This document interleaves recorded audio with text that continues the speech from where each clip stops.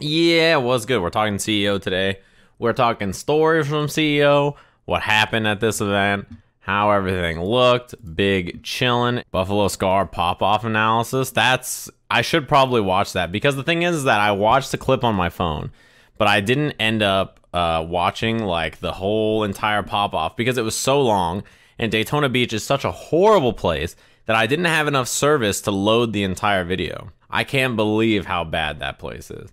You have to take, like, there's so many things to take into consideration when ranking how bad of a place it is. It's really hard to wrap my head around it because it's like a Billy Mays infomercial because every time I think I've hit the last part about Daytona Beach that sucked, it's like, but wait, there's more. And I find out another thing about this place that's so fucking horrible.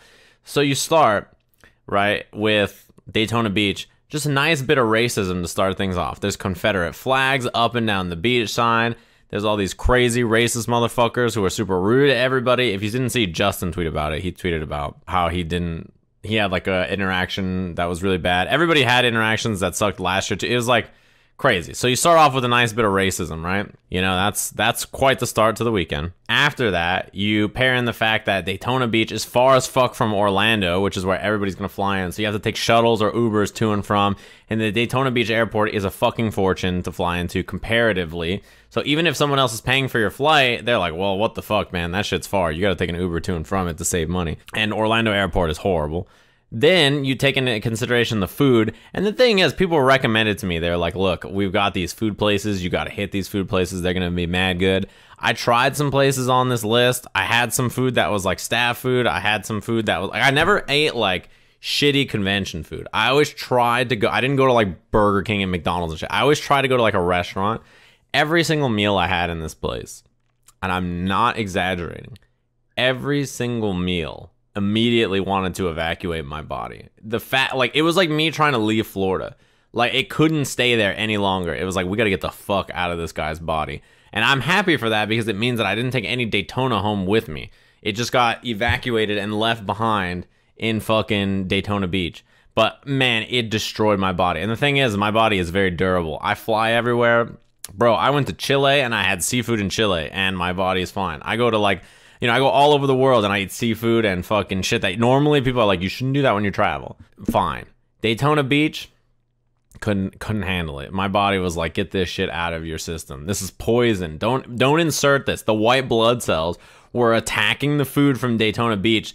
They were like, this is a disease in your body. We got to get this out of here. Then you add in this fucking ridiculous travel day that I had back home where my flight, oh my God. I took the 2-hour bus from the venue to the airport, right? That already is long enough. As long as Dawn Cafe's 33-month subscription. Whopper. Thanks very much.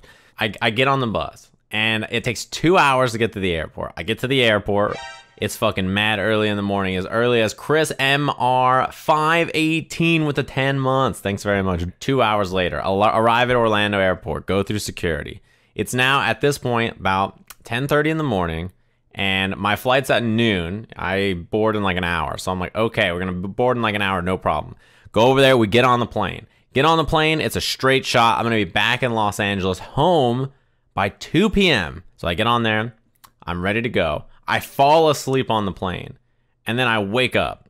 My mouth is dry. My face is hot. I feel warm. And I'm like very confused about what's happening. We're not off the air. They get on the thing and they're like, hey, there's been an electrical situation. We tried to power up the plane, and then we tried to flip another switch on something. It like shorted, so the APU on this plane is not working. Unfortunately, sorry about that. So there's no air conditioning right now. So yeah, the plane within minutes was like incredibly hot. So hot that I had to like take my jacket off. I'm like sweating and shit. I was like, I need to get off this plane. So we deplane, we get off. And then they're like, okay, we're going to try to fix this. We got delayed for 2 hours while they tried to fix this plane. 2.5 hours while they're trying to fix this plane. And by the time they finish that, it's like 2:30. We were supposed to leave forever ago. They get on the intercom. They're like, your flight's canceled. So obviously it's like, well, shit. Everybody in line is trying to line up and yell at them and complain about their vouchers. The first thing I did, I was open up my phone. I was like, I need a new flight. So while these motherfuckers are all trying to complain at the desk, I'm like on my phone, like, all right, let me get a new flight out of this bitch immediately. I know the strats. I'm not going to fuck around. I get on the thing. I have a new flight. It's like 5 p.m. now is the new flight I'm going to have instead of noon. And it's from Orlando to Chicago, Chicago to LAX. You know, we got an hour or two to kill now until my next flight. So I've been there for 5 hours. I'm tired. I didn't sleep a lot. I had to get up at like 7 a.m. to go to the airport. I'm sitting there waiting, and then I see a notification on my phone that my new flight's delayed. So I check the status, and it's like, your flight to Chicago will now land at 8 p.m. Your flight out of Chicago to LAX is 8:10. I was like, I can't make that. What do you mean? I can't make that. The flight's already going to be like done boarding by the time I hit the ground. So I was like, fuck, what am I going to do? So I get on the phone and call them. And I'm like, hey, I have this flight. I'm supposed to board in like 30 minutes or something. It just got delayed. I'm like, I'm supposed to board this in like 30 minutes. Now it's going to be an hour. If I get on this flight, I'm not going to make it home tonight, right? And they're like, yeah, if you get on that flight, you're going to be stranded in Chicago. You won't make it home. There's no way. So they put me on another flight. Now, instead of going from Orlando to Chicago to LA, the new flight is from Orlando to Phoenix to Long Beach. And I'm like, oh my God. They're like, yeah, we got you on this new flight. I'm sorry. Your baggage is, it's too late for your baggage to be moved. It's like 20 minutes before boarding. Your bag's going to be sent somewhere else, but we can get you home tonight. And I was like, get me out of this fucking place. I don't want to be here any longer. I need to get the fuck out of Florida. This shit is, I'm gonna die here if I don't leave tonight. I knew it. I was like, I gotta get out of here. They sent me to Phoenix. James, David, and I all end up getting moved to the Phoenix flight. Dude, it was so crazy. It was a 15-hour travel day. My travel day was probably almost as long as yours somehow. It was insane. We show up in Phoenix. We arrive in Phoenix. We're like, fucking like, thank God we made it to Phoenix. And now my next flight is in like an hour and I get to go home. I'm like, well, my bags are gonna be missing, but at least I get to make it home. Step off the plane. We're walking towards the terminal. As we're walking, there's a guy running. He's trying to catch his flight. And it's hot. We're in Phoenix. It's 107 degrees outside. It's super hot. Mid-run, this dude collapses from like, I would guess heat exhaustion or something affecting him, heat or something like that, and hits the pavement. Face planted and like broke his nose. And he's unconscious. So now there's a guy like bleeding out. Like David jumps over the fucking thing that we're on. We have to like run around. We're like trying to like call fucking paramedics and everything to help this guy out. We're like, Jesus Christ, I hope this guy's okay. He had to get CPR. Like it was like a whole big, humongous fucking thing. And we're like, dude, is this guy going to be okay? Eventually he came to. It turns out he's okay. I would assume his nose is broken or something, but it's probably the heat that got to him and all this shit, right?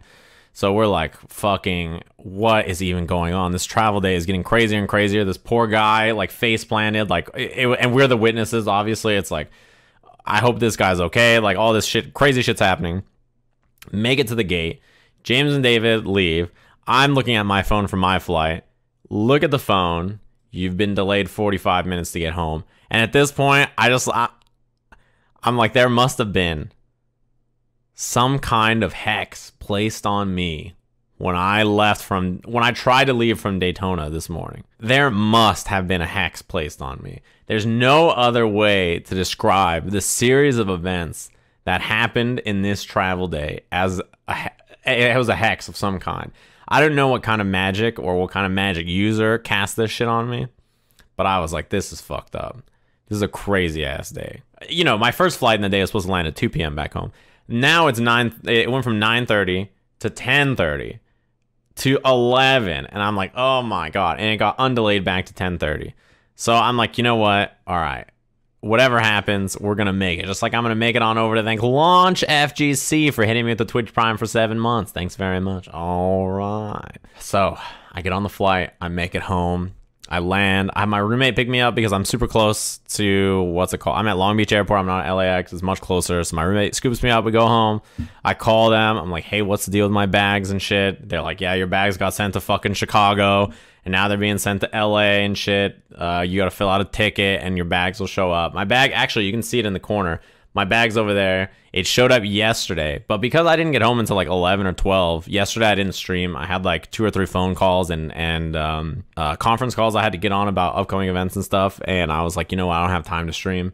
My bag's supposed to show up in the middle of the day, so I gotta pick that thing up when it's supposed to show up. So I was like, whatever. This travel day, this Daytona hex placed on me, I can't get around it.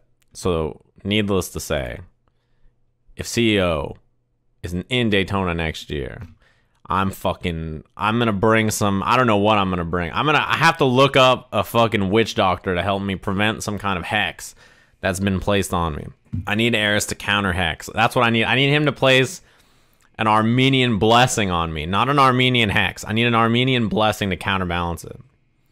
Why did David and James drive home? So they got sent to a different airport than me. The problem with them is that they originally flew out of LAX. So like David is parked at LAX, but then they flew him to Burbank because they couldn't get him a flight home to LAX. So now he's at Burbank Airport. So they have to drive from Burbank Airport to LA Airport, pick up the car there, then take the car back to James's house. So even them, they made it home, but like in some crazy ass fucking manner, right? Like it was like they made it back, but not in the correct airport, and had to go back to the correct airport, which is it's like not an easy drive to do because of all the traffic and everything. I need an Armenian blessing the next time I travel. I'll tell you what, I'm going to say 10 Hail Marys to fucking No Pants and the ATP Enterprise.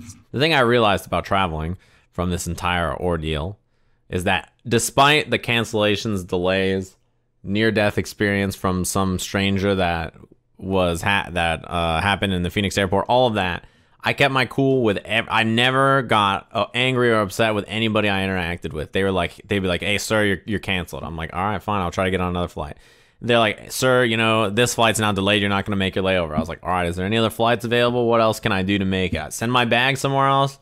Send that shit. It'll make it eventually.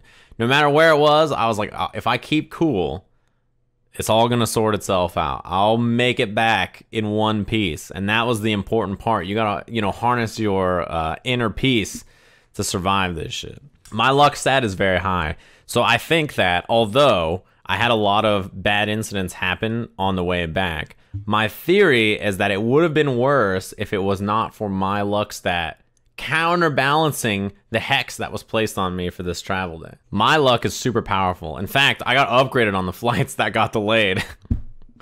I got upgraded on them. They're like, yeah, you're first class now, sir. And I was like, you know what? This is the luck stat kicking in to try to cheer me up for what's going on here.